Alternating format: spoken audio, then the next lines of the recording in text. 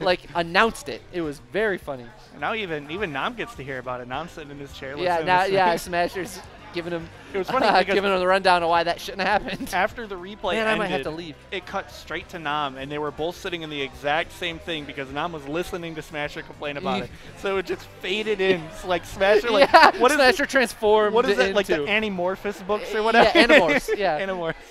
That's exactly just kind of turned into Smasher. Oh, and I'm here. The set's starting, so it's Falcon Sheik. It should be short. I got time to do this one. But I just got to make sure I have time to go buy my sadness tacos. It's very important on Thursday when I get double eliminated by Canadians that I have time to go get sadness tacos. Double eliminated by Canadians to get some sadness tacos. I think I'm gonna have to. I got single eliminated. I lost to Nanaba and Slam today, so I'll get a one sadness taco. You got to get two though. I get a sadness box. Oh my I God. go all out.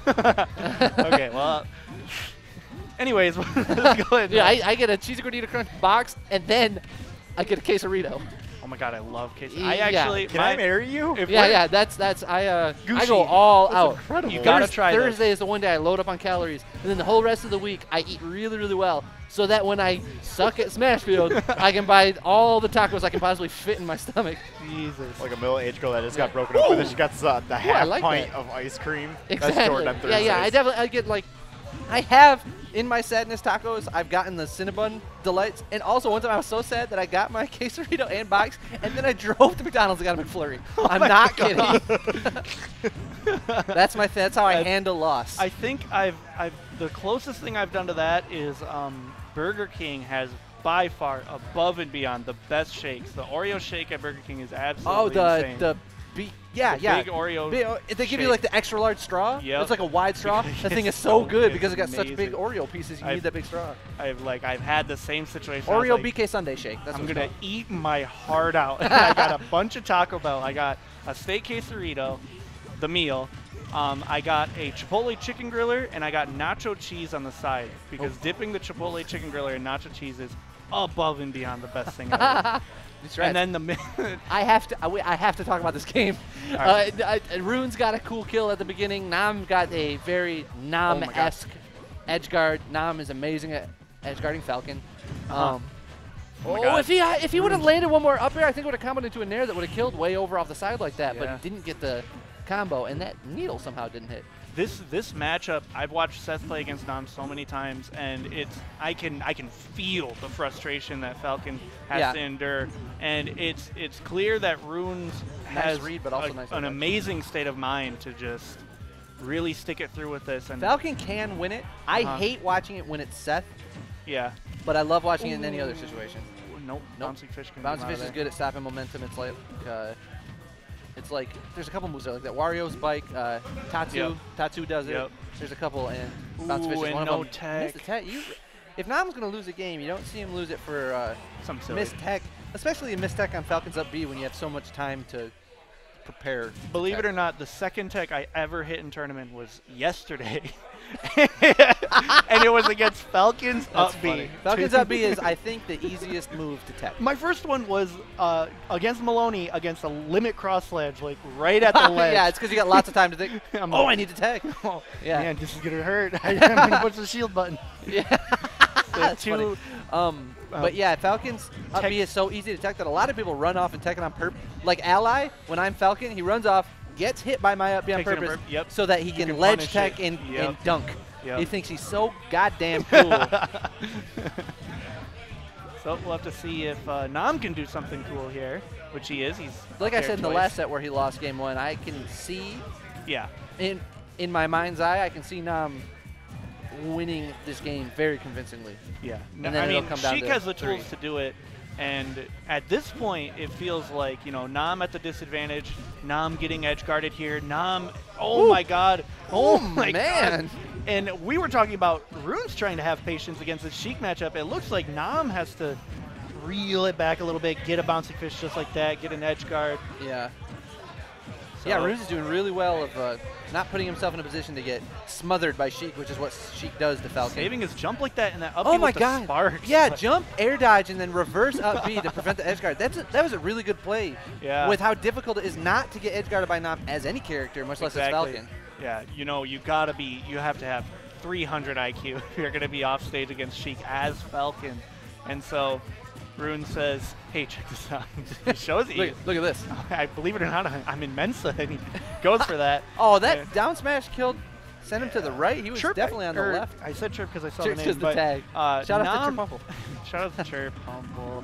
But Nam was actually talking about how he really wanted to utilize down smash a lot more because he thinks that it can do silly stuff like that. And it works out for him. So there it is. Ooh, back throw. But bouncing fish, saving him once again. No rage. Runes. Man, Runes threatening the edge. Yeah. Like, grab the edge. I'm all over it. No Trump there. Oh, but that down air is not what you want. I'm really impressed with how Runes played on the ledge right there that whole entire time. Yeah, if one of these characters are going to ledge trap a lot, you assume it's going to be Sheik. Yep. Like, Falcon can contest Sheik in the matchup in general, but it's all off of explosive punishes and grab I thought conversions. You're going to be something not crazy. Off of ledge trapping or edge guarding. Yeah, so I agree with that. I mean, when you're off stage against Falcon, he still has a lot of stuff. And with me, anyways, everything that goes in my mind is, oh my God, Falcon's going to do something incredibly obnoxious and kill me at 0. Yeah, well, it's just that Sheik doesn't get edge guarded nearly as much as, like maybe less than any character besides Bayonetta. She's hard to edge guard. Not impossible, just hard. And, you know, as hard as it may be, Runes is, this is what we're talking about, you know, Runes is making it look possible. He's bringing it to him. He's a game up. He's got the rage. He's one stomp or knee. If he gets a knee, he wins this set. Exactly. So Runes has got a... Oh my God. If that was a knee, I would have... That was the perfect opportunity. I would have standing ovation, everything. You want to know what's interesting? Is I only played Falcon for the first year this game was out, but I got more stomp knees than I got up air knees. Oh my God. I'm really bad at up air knee, but when I stomp on someone, I'm ready to go for the knee. Oh, he nice called jump the read. Jump. That's Nam. Dude, Nam is amazing at jump reads. Really? He's one of the best. He's very, very good at it. And it all pays off right there, getting him back to an even match. We are 1-1. So we'll have to see how Game 3 goes. You know, I've had the pleasure of commentating over Rune's sets a few times, and I've always said Runes is always the kind of guy in Game 2 and 3. He's just gonna turn it around. He's gonna flip the switch and do his thing. You can see taking a deep breath, and we'll have to see what that switch entails. What turns on, what turns off. Yeah, I would be very scared to be Runes in this situation because when you have such an opportunity, like he had the opportunity to win the set, and he lost it. And knowing that going in, not only that you've got I just blew my opportunity, I was so close, but knowing that Nam, like the momentum that Nam's now riding into the Game 3, all 3 games on Smashville, by the way. Jumps up, doesn't get the jump read that time. Surprised we didn't start on FD since I know that Nam loves to do that, and if I were Runes, I would much rather do that in this matchup.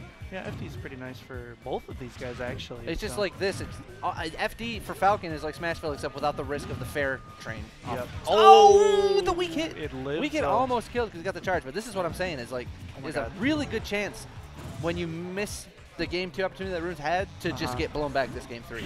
And it seems like Nam is really trying to... He's really smothering to let him know. Yep. Like, you blew it, and this is what happens. Exactly. And this is the kind of Falcon Sheik matchup that we are used to seeing. Like, this is the dynamic. Like, on paper, you look at the matchup on paper, and this is what it is. Yeah. This is what we're seeing right now. I agree. It's funny because what's supposed to happen is that Falcon gets up to this % and then gets the first kill.